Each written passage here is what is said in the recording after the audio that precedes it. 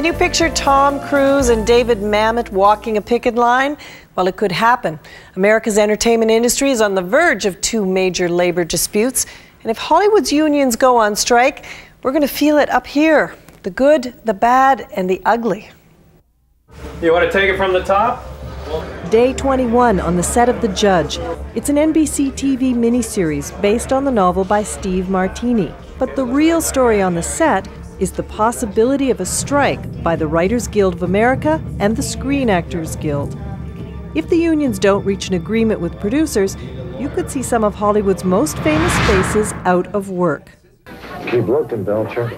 Yeah, right. If you're a fan of Law and Order or Sex and the City, then you recognize Chris Noth. Here he plays attorney Paul Madriani, and Noth is watching the union clock tick.